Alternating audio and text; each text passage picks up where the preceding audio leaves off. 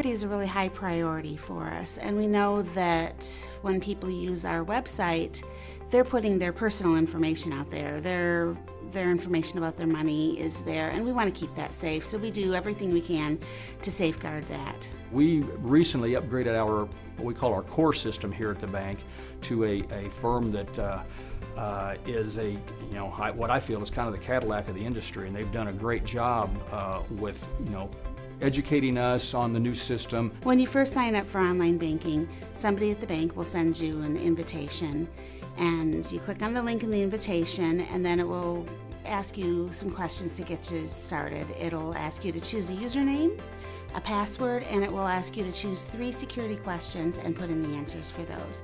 And if at some point you want to change those security questions, those are always accessible in your settings. Continue to be ever vigilant and check your accounts and check them regularly. Make sure those transactions are all yours. And if you see something that maybe is just slightly a little bit askew, call us immediately, so we can either reassure you that, yeah, this is a legitimate transaction, or no, we better investigate a little bit further. If you're wondering about how our website works, come on in and see me. I'd be glad to look at the website with you and answer any questions that you have. Fisher National Bank, member FDIC.